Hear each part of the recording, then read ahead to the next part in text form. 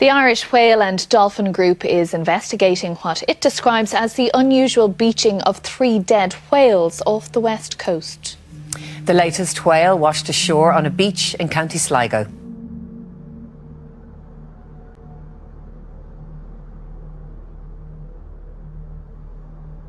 It's not too unusual to see a dead whale washed up on a beach in the west of Ireland, but in a little over a week, 1 dead sperm whale was spotted a good distance out to sea, and 3 have beached in Donegal, Galway and now Sligo. This has never happened before in such a short space of time. So we're up here today to try and get an understanding of this particular whale that washed up in the street.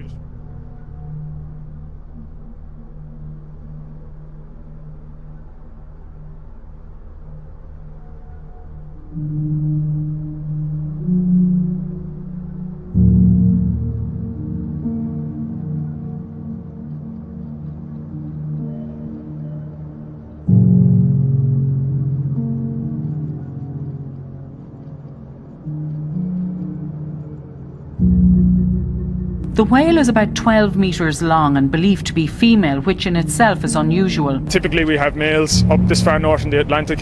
Females tend to hang around in warmer waters at lower latitudes, down around the likes of the Azores and Madeira off Portugal.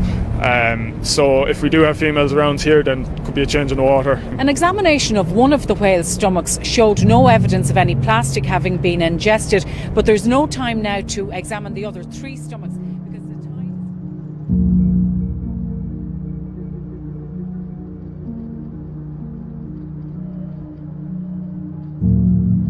An unusual spike in marine life deaths. One day alone this week, 8 beached animals washed up on Long Island's North and South Forks. The data is important. Already these numbers have, almost tripled?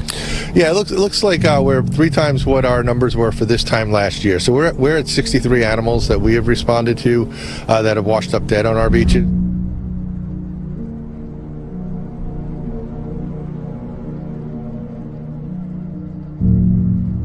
Since January the 1st, there is a number of 1,100 dolphins that have been found dead on the French shore. This number is a record, the highest number since the past 40 years. But we've seen an increase in this bycatch for the past 3 years.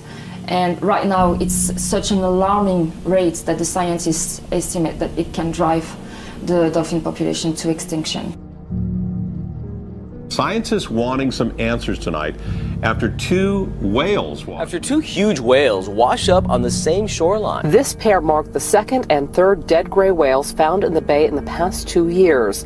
There is a growing worry among biologists that this is a marker, a sign of the environment in Alaska changing and endangering the whales.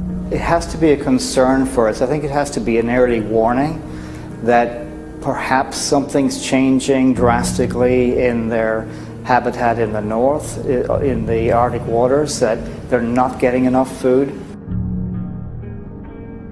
A dead whale washed ashore on a Malibu beach, and it is getting a whole lot of attention. People soaking up sun and surfers riding waves, surprised at what they saw. I'm an England boy, so you don't often get these things in the UK. I've never really seen it like that close. I'm glad people are seeing it. It washed up around 3 o'clock this morning and didn't take long for curious beachgoers to pull out cell phones, snapping pictures of a dead whale, giving off a strong odor. A dead gray whale was found washed up along an East Bay shoreline this morning. Spectators gathered along the shore in San Pablo Bay in Rodeo. It's created quite a stir here in town because in Rodeo, they don't often see whales.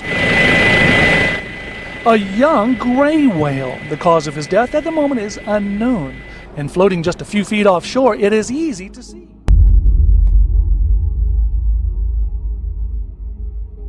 Now a look at the mounting toll taken by the ongoing flooding across the Midwestern United States. Nebraska's governor characterizing the destruction as unbelievable.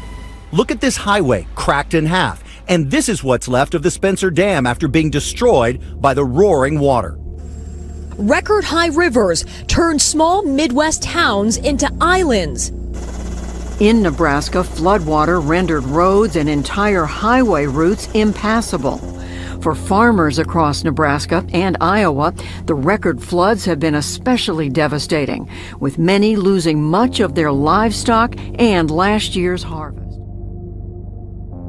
But it's not next year that forecasters are concerned about, but the coming weeks. The flooding is expected to become worse, more widespread and record-breaking. In fact, the U.S.'s National Oceanic and Atmospheric Administration is warning that nearly two-thirds of the mainland USA faces an elevated risk of flooding until May.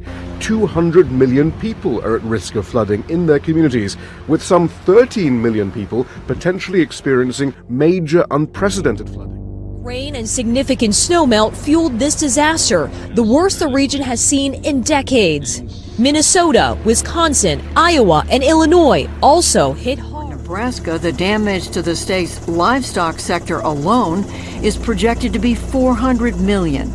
On Thursday, the U.S. National Oceanic and Atmospheric Administration, or NOAA, released a report forecasting a potentially unprecedented flood season in the current year. But scientists also say this is the latest manifestation of a changing climate. Some researchers say, as with the rest of the world, large areas of the U.S. may soon become uninhabitable as a result of the changing climate, and not just coastal regions, but areas deep inland.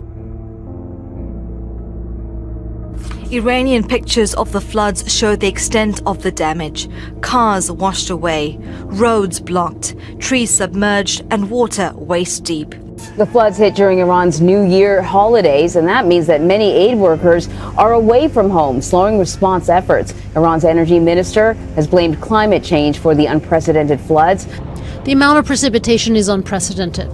For until last year, Iran was suffering from decades of drought.